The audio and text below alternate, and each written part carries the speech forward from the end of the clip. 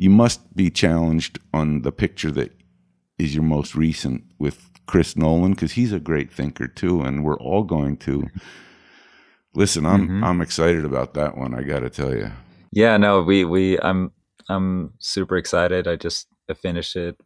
I wrapped my part a couple of weeks ago. So and yeah, like I've been so fortunate in my career to work with like these geniuses, and I think that's why it feels so easy for me, because, you know, like you said, like if you have a conversation, it's about a character and what they're going through, and if you're working with a director and artist that can really communicate and explain and give you so many more dimensions to what they're creating, it makes your life so much easier. Oh, how was it with Chris Nolan collaborating? Did he come to your studio? Is he musical? Did you guys, you know, was he telling you emotionally how he wants things to sound, or does he know how to speak the musical language? Absolutely. He's so, I think, you know, he can talk so much about music, and I understand now that he can talk about costume designs. He can talk to actors. He can talk to composers the way he talks about music like he's a composer himself, almost like his knowledge of music. It's very deep. And in fact, I started working with him like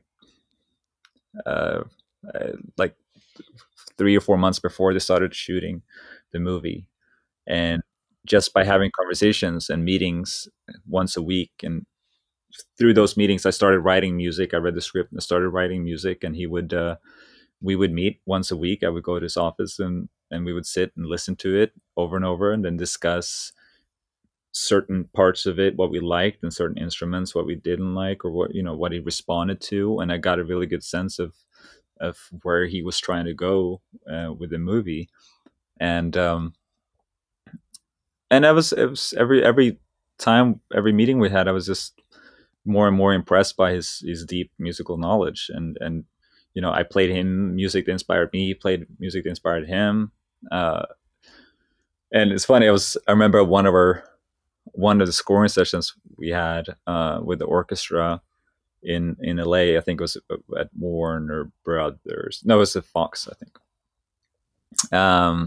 He had we were recording some brass and strings, and I was like in the middle of listening and recording, and we stopped the music, and I had a note to the horns. I was like, "Hey guys, in measure 23, third horn I think was a little flat."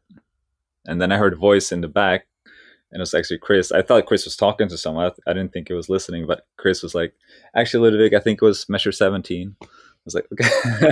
Oh, damn. Checkmate. That's beautiful.